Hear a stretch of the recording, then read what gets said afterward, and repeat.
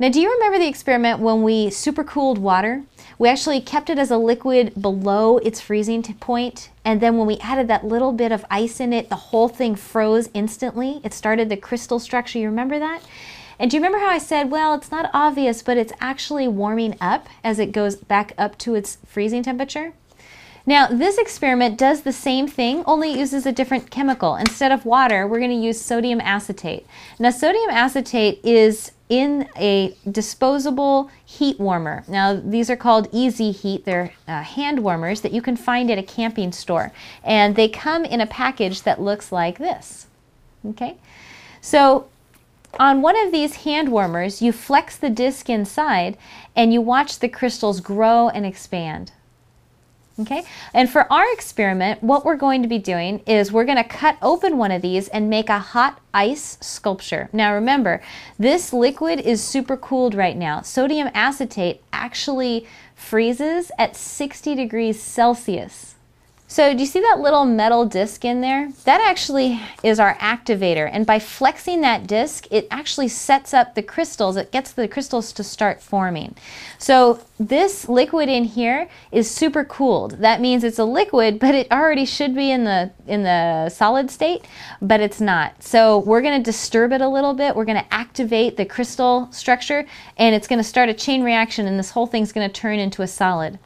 Now remember, because this liquid is super cooled, that means it's below its freezing temperature. When we turn it from a liquid to a solid, it actually has to go back up. It has to warm up to get to its freezing point. I know it's a little backwards, but that's the way this thermodynamics has been set up in our universe, okay?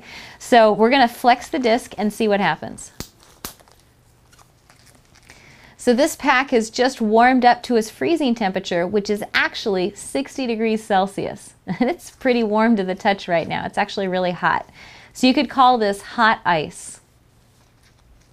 All right, we are going to do an experiment with one of these where we actually make a hot ice sculpture. Let me show you what you need to know. Now these are actually reusable simply by wrapping it in a towel, like a dish towel, and then placing the whole thing in a pot of water and boiling it for about 10 to 15 minutes. It'll turn back into a liquid. You want to make sure it comes back to room temperature before you activate it again, okay? And that way it'll give you a nice long life. Okay, so what we need actually from here is we need one of these solid crystals. So go ahead and play with your pack a little bit and really explore it and kind of check it out. And when you're ready to make the sculpture, you're going to need to open this up with a pair of scissors. Always make sure you're wearing gloves. You don't want to touch sodium acetate with your hands. Okay? So open these up, and you want to grab just one of the crystals and put it in a disposable pan, okay? And then set this aside. Okay, so what we're going to do is you want to use a pair of gloves. You don't want to touch sodium acetate with your hands.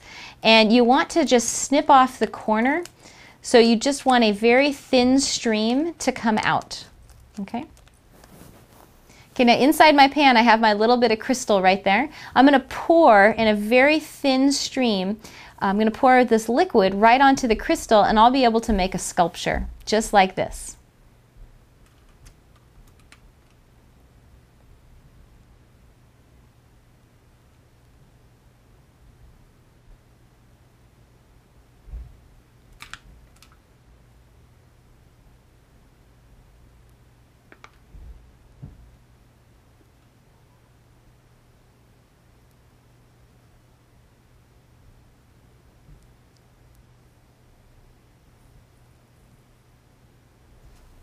So your sodium acetate sculpture, it's a solid, and it was just a liquid a moment before, and you can feel how hot it is.